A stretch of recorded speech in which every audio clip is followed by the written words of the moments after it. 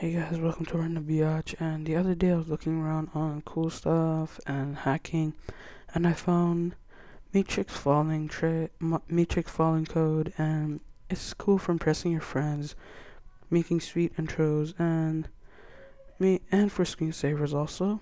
So first you open up Notepad.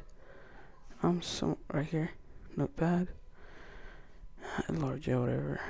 Press this. Control V, and I'll leave the code in my description. Copy from there and save as, and you can save it as anything as long as it says .bat. Homework, like homework .bat, and basically you save it. What are you doing? And then you press this homework.bat, click it, and it's here.